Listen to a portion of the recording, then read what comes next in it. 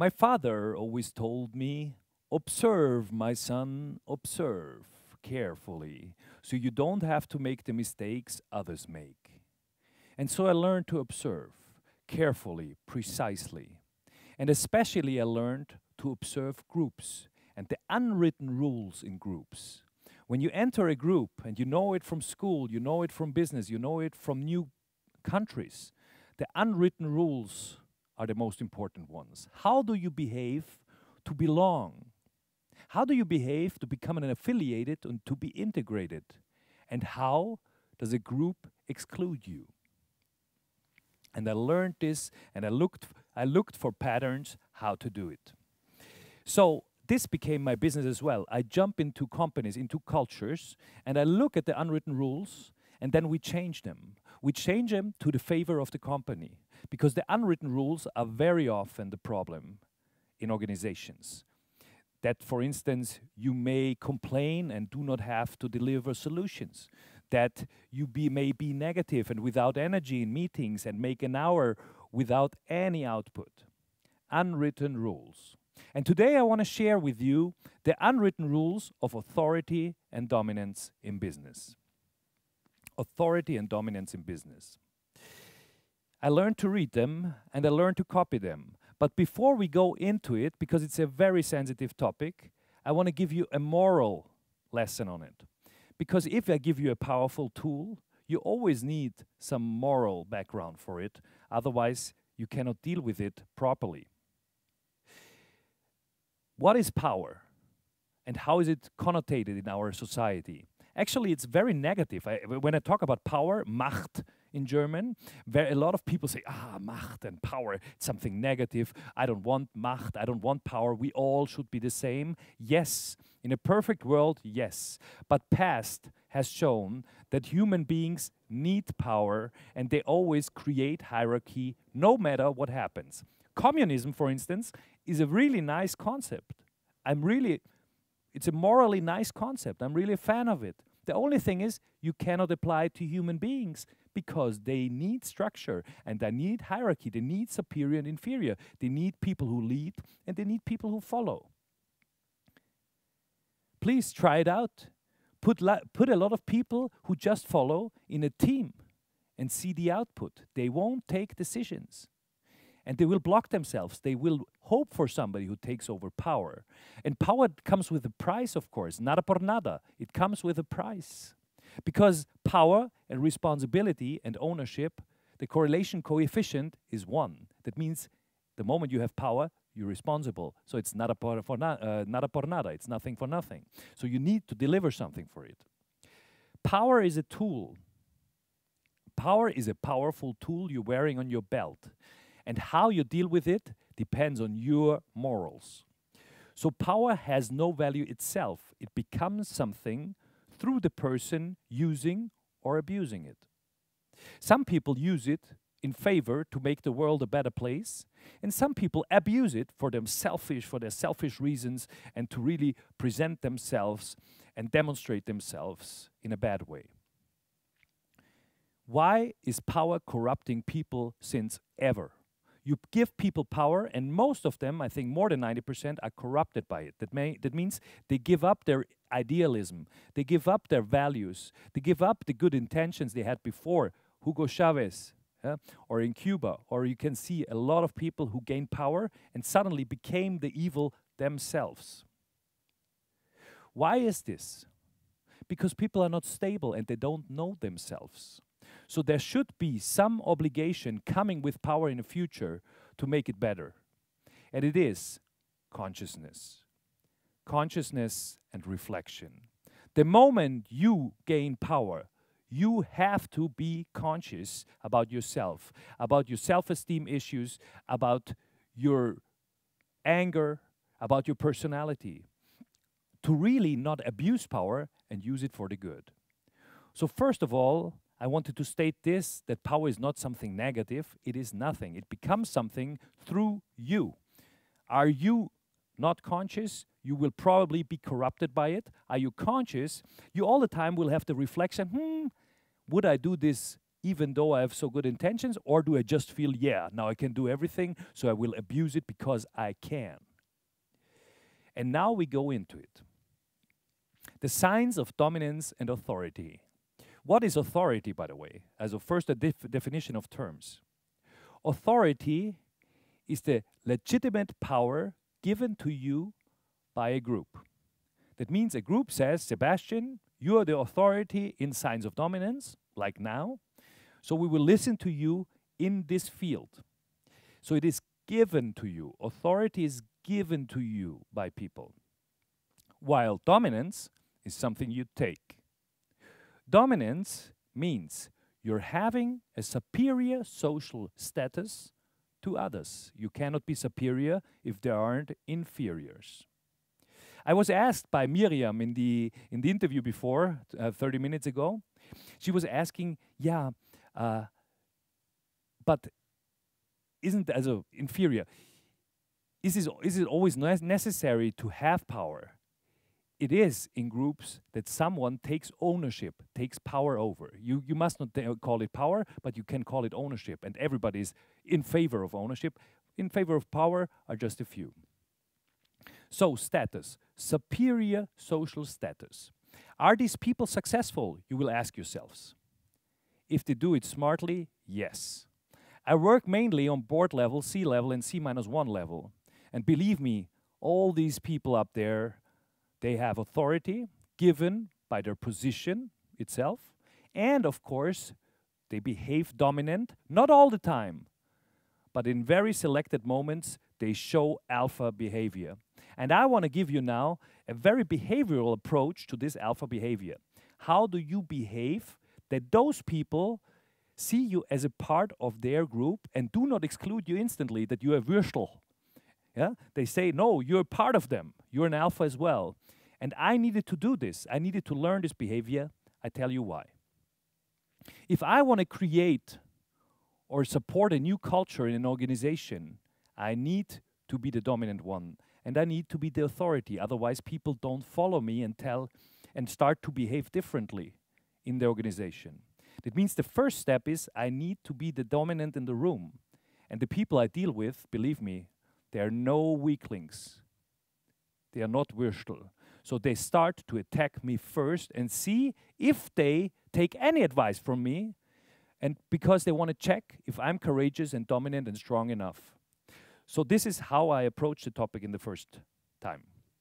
And now we go into the things. Now we go into the signs of dominance. You won't find them in literature. We invented them, so you can criticize them, and you won't find scientific foundation for it. For all the compulsive Austrians, I'm sorry. But they work, because I'm pragmatic, and what works, I use. So, here we go. Signs of dominance. How do you perceive a person dominant or in authority when the person enters the room? Think for a second. Reflect for a second. If you had a seminar, for instance, remember the situation. 10, 12 different people enter the room. How do you feel differently already in the moment when they pass the door? How do you know one is more important, more superior, and the other one is less important? How do you know I'm afraid of this person a little bit more and less afraid of this person? Think of it. I will give you now the rules for it. And what do the rules do? The rules will disarmor the behavior. Because the moment you understand what the person is doing and why, this moment you will lose the emotion connected to it. That means if somebody goes into the room, and we train this with my 20 trainers, we train this all the time. Somebody's coming in the room, attacking you in front of the group to show that he or she's an alpha as well, mostly he. We train the situation, and just by training it, people and all my trainers are conscious of the situation. Conscious means they know they are in a training situation and the other one wants to state the alpha in the room. Just by this consciousness, they react cool. Because the moment you know it's a game, you play the game, and you're not personally offended anymore. And believe me, almost everything is a game. Learn how to play it instead of judging it just because you don't know the rules. And here's some rules. How do people enter the room who seem to be an authority, who seem to be dominant? Very simple. First rule, they enter the room directly into the center of the room. So if two people enter differently, one is like close to the wall and doesn't like to cross the center of the room, and the other person goes straight through the room. If the dominant person comes too late and I'm the trainer, the person comes in, walks towards me, shakes my hand, interrupting the training and says, "Sorry, Sebastian, I'm too late, I'm Steve." And the not dominant person tries to slip into the training without being noticed. What else? Posture. Power posture means energetic posture. You're ready to fight. It's not like this. I want to tell you about power and authority today. I have a 20-slide PowerPoint with me. I learned at the University of Psychology. Of course, this is not power. This is power. You stand there. You have Körperspannung. You have tension in your body. This is power. And I move all the time. Next thing, Körperspannung, body language. Next thing, how much space do you take in presentations or in conversations? How big is your body language? People who are dominant and gain authority use bigger body language, use more space around them. I show it to you. First of all, I want to show you the signs of dominance. Then I would like to go into something else. And thirdly, I don't know. Or first of all, we go into the signs of dominance. Second of all, I want to show you the body language that leads to it. And third, you see the big movements, dominant, small movements. How much space do I dare to take? Just like this, because I do not deserve more?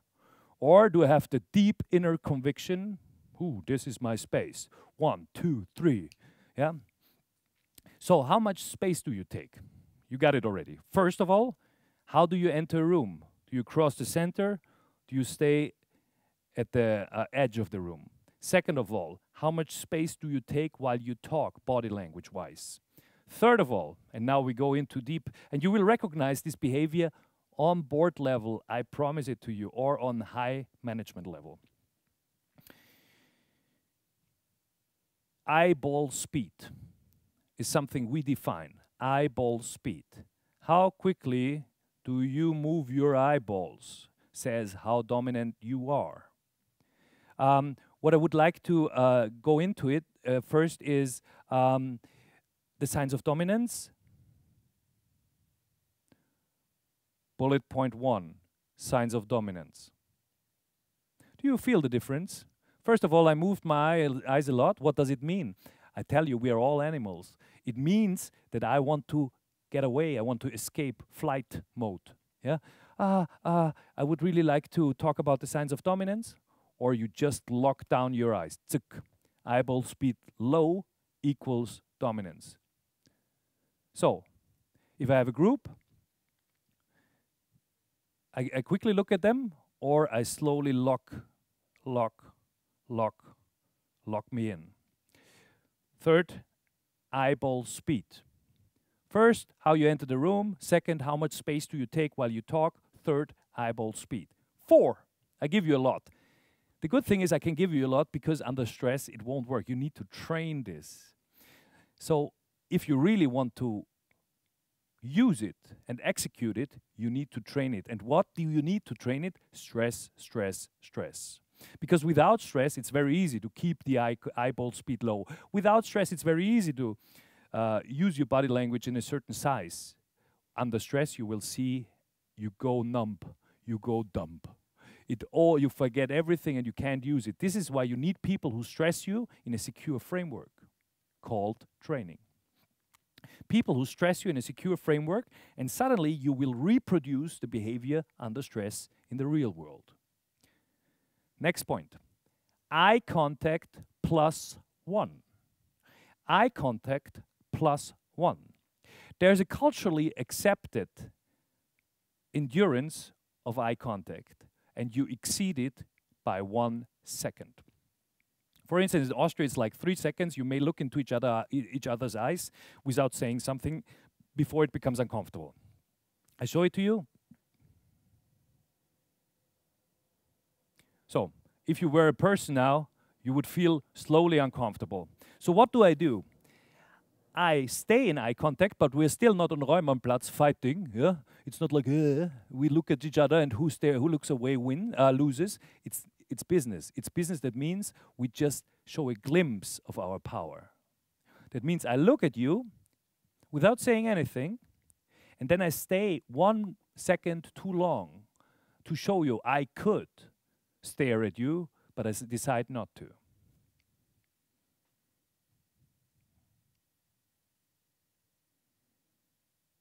Eye contact +1 with no eyeball speed, not moving the eyeballs at all. You stay in eye contact and you stay 1 second too much. And this becomes uncomfortable and then you look away. So the person, you can really feel it physiologically, the person's heartbeat goes up, the blood pressure goes up, the person feels you could be dangerous, but you decide to be friendly. And this is what dominance is. I will take a short sidestep, not to go through it too structuredly, because I don't like it. Who do you respect when two people come to a fight? Who do you respect more? Who do you think is the dominant one, the one who deserves authority? One comes naked.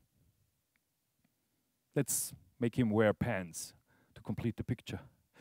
One is coming naked and says, please, I want peace, please. And the other one comes to the fight in a long black leather jacket. And the guy opens up the leather jacket, and in the leather jacket there are guns, hand grenades, a bazooka, Kalashnikov, everything. And he closes down the leather jacket again and says, but I want peace, please. Who do you respect more? Of course, the guy who could do differently. Because for this guy, it's a conscious decision to have peace, while the other guy has no option. So the other guy isn't even a pacifist. It's just his only choice to have peace because he has no other option. And we respect people who said, I could kill you, I could beat you up, I could fire you, and I decide not to. Because this is far more reliable than the naked guy. The naked guy, maybe if you give a gun to the naked guy, he becomes a really aggressive guy shooting people. He's just that pacifist because he has no other choice. While the one with the gun, he knows how to kill people, he knows how to do it, but he decides for peace. And I want to give you an analogy for this. What is the black long leather jacket in the world? Where do you see it all the time? Who's doing this all the time? It's world politics. Who is doing this? United States of America, Russia, North Korea. Why do we have 13,000 plus nuclear weapons in the world? To use them? Of course not. We're not stupid and suicidal. But why do we have 13,000 nuclear weapons in the world? For this. Look, I could kill us all, but I won't. And then the US says, I could kill us 3 times, but I won't. This is how it works. Like it or not, I'm pragmatic. I don't care if you like it, but this is how it works. So, what am I telling you? And what were the first 5 points, signs of dominance? It was exactly this. Eye contact +1 is, I could have a conflict, but I choose not to. Eyeball speed, too quickly. I'm ready to fight, but I choose not to. I take a lot of space because I think I deserve it, and I cross the room in the center because I know I can. So, next thing. I want to show you what's most important, and I show it to my friends when we go out, that people are not free. You can steer people very easily. For instance, if I want somebody from the other side of the room to come towards me, I look at him like this. Then the guy comes over and I say, sorry, I was just looking at the picture behind you. And he walks away again. And I do it again. And he says, what's up with you? You're looking at me. I say, I'm sorry, I'm just looking at the picture. I don't know what's the problem. And he walks away again. I can do it 3 times. And you don't tell me that people are free. I look at you like this, and you know we're in a fight mode. So what is the key to dominance? The key to dominance is consciousness of your own behavior and the speed how you can change it. Because how can I steer the guy from the other side of the room? By a quick change of my behavior. Now I'm stupid and provoking. And now suddenly I'm super friendly. And I do it so quickly that he's irritated. Because normally people can't change their emotions so quickly. If I'm angry, I stay angry for an hour. And if I'm happy, I stay happy. But the speed of emotional change is one of the strongest signs of dominance. Because it means I am in charge of my emotions. My emotions are not in charge of me. I'm in charge of my ego. My ego is not in charge of me. And this is Dominus, I'm the boss. Dominus, der Herr in German, the master. Dominus, dominant, means I'm the boss of my emotions. I'm the boss of my ego. That means I can instantly go angry, but not because you provoke me, because I choose to. I'm dominant towards myself. And through this, of course, I'm dominant towards yourself. Because if I look at it like this, you come towards me and think, Sebastian, what kind of asshole are you? And then suddenly I'm super friendly, and they say, oh, he's likable anyways. I walk away again. And then I get you another time. How do you do this? Next step, signs of dominance. Next bullet point. 8 minutes left. Next bullet point. How do you keep your face and your head posture? Super friendly. I'm Sebastian. Now probably I will be liked in Austria when I start like this. And then I need to say something self-ironic, like my childhood was shit, and what did I take out of it? And the people connect with me. Because I show some vulnerabilities, I show some weaknesses. Austrians like this. Maybe I'm a little bit modest. Yeah, my company during COVID, we really lost a lot of revenue. Okay, then they connect with me. But who is free, you or me? Now you need to like me because I have this mimics and this behavior. And suddenly you need to dislike me because I behave like this.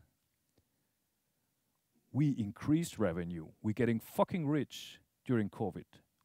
Now suddenly you dislike me because I break your value of modesty. And I want to show you what is dominance. In the first step, dominate yourself before you dominate others. To dominate yourself, you need to see where you're not free. Start to consciously cause likability and dislikability, people liking you and people disliking you, and play with it. Play with it to learn how you do it. And don't be a victim of always wanting to being liked, because this is what dominant people, by the way, don't. They learned that they don't need to be liked. Because what's the price of getting up in the hierarchy in corporates? What's the price making $1 million a year? It's loneliness. It's loneliness. The higher you get up, the less you can go into the coffee kitchen and talk to people without any bad intentions, because they have them. If you make $1 million and you're the CEO, believe me, everybody wants something from you. If you're Jeff Bezos, he can't talk to anybody on an event because everybody wants something from him. And maybe the smart ones don't show it in the first year and the stupid ones after 5 minutes, but at the very end, he needs to be suspicious. And suspicious means he can't open up. And he can't open up means he's lonely. So the price of the top is loneliness. Next sign of dominance, you can bear the loneliness.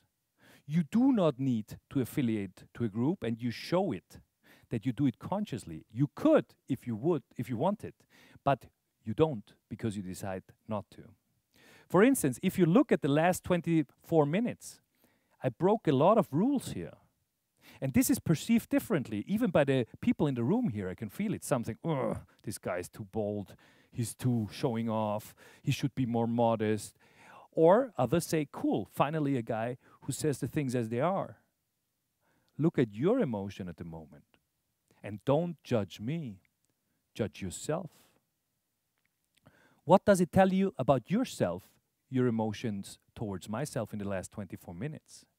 And then get into dominance, meaning you dominate your emotion, not myself through my behavior. Next step, signs of dominance, getting a little bit more likable again. Next step, signs of dominance. How do you say the names of people? The names of people are a key to dominance. What's your name? Let's say Stefan.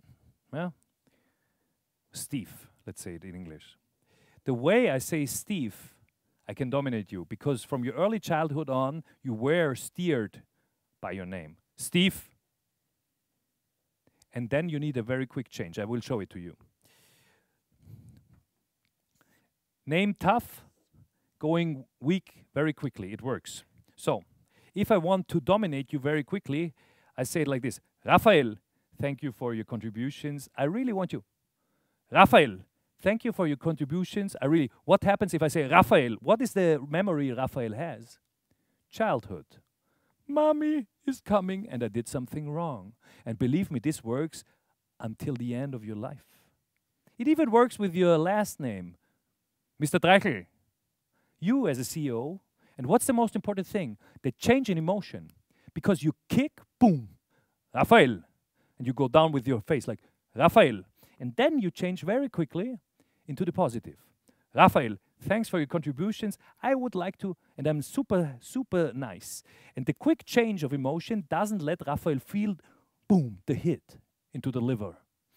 Raphael, thank you for your contributions. And the speed how you can change the emotion is dominance. Because what does it say on an unconscious level to everybody?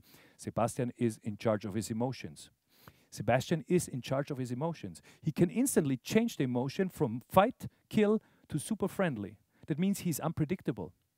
Unpredictable means I cannot relax in his surrounding. I need to pay attention. And this is how I keep attention up. Because people don't know what to expect. In 1 second, everything can change in the room. How do you spell and pronounce the name of others? Raphael, thank you very much. This was now very friendly. Raphael, now we have a problem. Yeah? Raphael, that means the head goes down. I can show it to you. Raphael, thank you for your contribution. As it's the head goes down a little bit. It's a very animal sign of we have a problem. We have a problem. Now we have a problem I want to discuss. We have a problem. Now I want to fight. It's just a few centimeters that make the difference, like very often in life. You go down, you go up. What else is another sign of dominance? Word fluency under stress. Word fluency under stress is the Champions League. Yeah? And this is the good thing. I can tell it to you because almost nobody manages it. Word fluency under stress. That means you are under attack and you stay word fluent.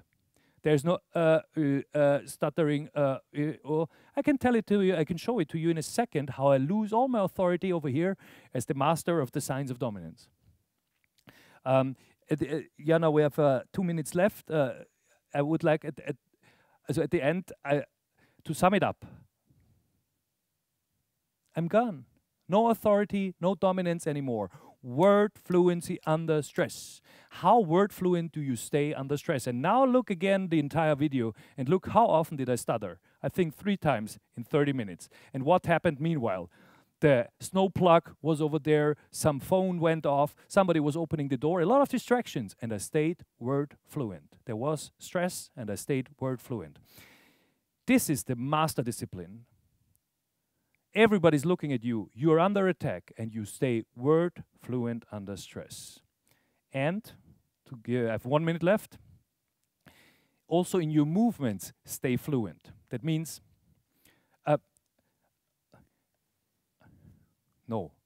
entire movements to the end.